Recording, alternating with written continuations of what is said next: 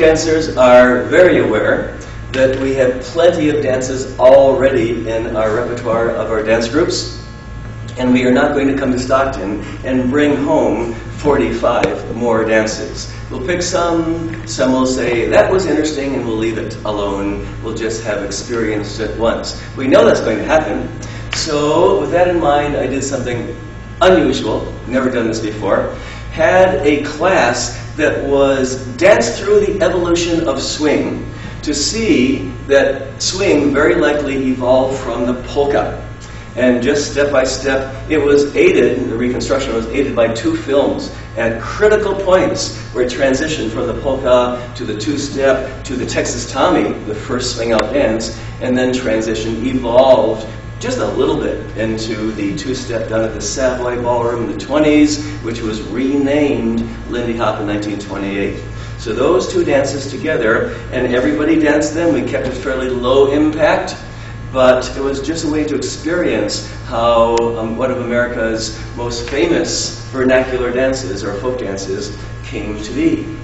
So from 1910, San Francisco, the Texas Tommy was a dance of the African American population. And we showed first the two-step that was popular in the ragtime era. Smooth two-step was a 1, 2, 3, dum-dum-dum, or it could be in place with dum-pum-pum, dum-pum-pum. That was the two-step. Then the blacks in San Francisco, Barbary Coast, some of them did that step with more of a pounding down and down style, almost like a chicken scratch, with a down and down, down and down. And a gallop went down and down and down and down, like that.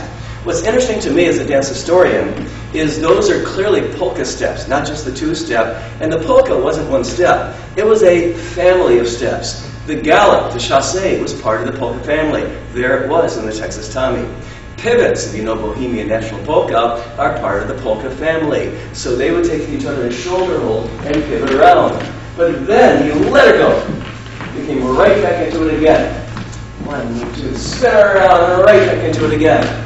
Or maybe catching your hand and coming right back into some other position. So they changed the step to a pivot step, and then probably the most distinctive step was a new one. It had a kick. It was an in and out and in and out, bouncing like a jackhammer, off with two hands.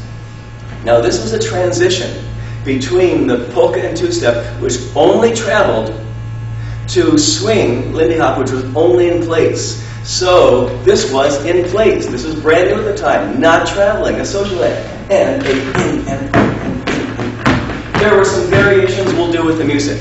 So that was the Texas Tommy step. And then if he brings her into shoulder hold, that's a warning, you might start pivoting pretty soon. There was one more was done. If we took right hands, she could wind on in to this position here.